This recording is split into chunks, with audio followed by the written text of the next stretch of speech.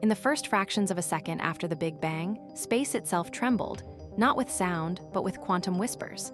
These tiny, random fluctuations in energy, invisible and fleeting, became the seeds of everything: stars, galaxies, you. As the universe expanded, these quantum ripples stretched across cosmic distances, warping spacetime ever so slightly. Gravity, patient and relentless, began pulling matter toward these denser pockets. Over millions of years, those whispers coalesced into vast clouds of gas, then into the first stars, then into galaxies. This is the cosmic loom, quantum uncertainty, woven by time and gravity into the grand tapestry of the cosmos. Without those microscopic jitters, the universe would be a smooth, silent void. No galaxies, no light, no life. Every galaxy you see, a frozen echo of a quantum sneeze from 13.8 billion years ago. The universe didn't just begin, it was stitched together from the faintest tremors of nothingness.